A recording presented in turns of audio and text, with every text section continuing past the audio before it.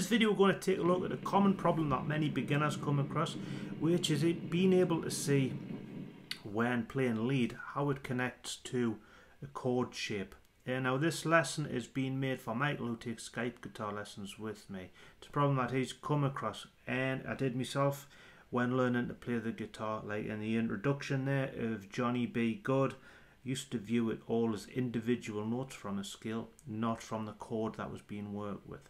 So we're going to take a close-up of the neck and look at a few examples of how seeing where the chord comes in, playing off the chord, and how it can make your life a lot easier. So let's have a close-up of the guitar neck. So in the case of Johnny B. Good, it is actually based on a B flat chord. Now if you look at the guitar tab, the way when I was a kid I used to read this was as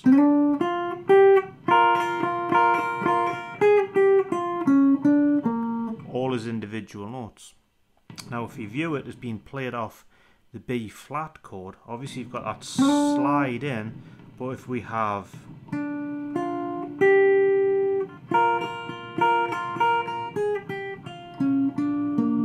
then even into the, is all based on the B flat, and being able to recognize that it's going to make things a lot easier because you can see where it's from.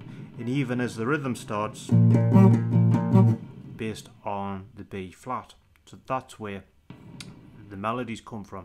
The phrasing sometimes, if you're reading guitar tab, can almost disguise the fact that it is actually playing off a chord.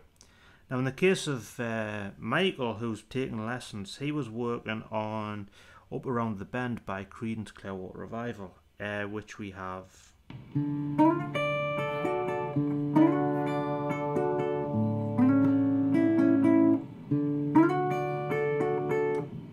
And what ends up happening is sometimes we can be playing it as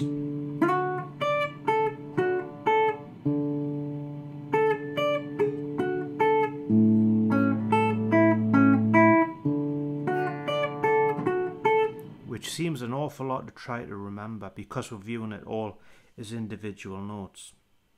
Again, because of the slide in, we think of it as individual notes. But if we ignored the slide in and just played that partial D chord, which is it comes from, we hit the open D and just pick.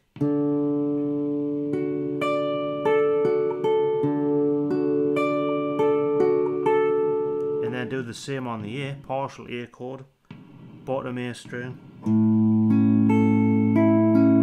back to D. So my advice would be, if you were a beginner, is to learn to be able to go, and then as you progress maybe add the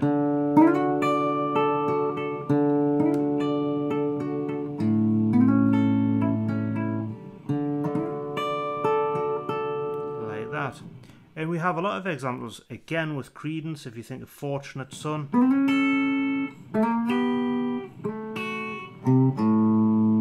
we can be viewing that as individual notes, but it's coming from holding A chord down, G chord, D chord, which is actually coming from A as well, because bending into the C sharp, open A. So we've got, but that's where the notes are coming from.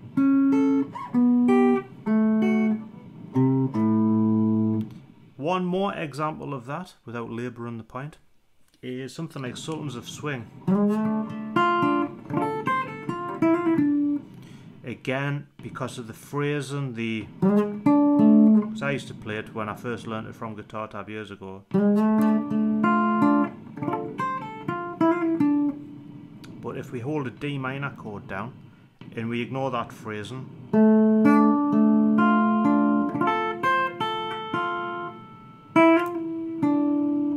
playing off that D minor chord. So look for examples of that, and that should be able to help you. So as always, thank you for watching, and I hope that helps make your life easier.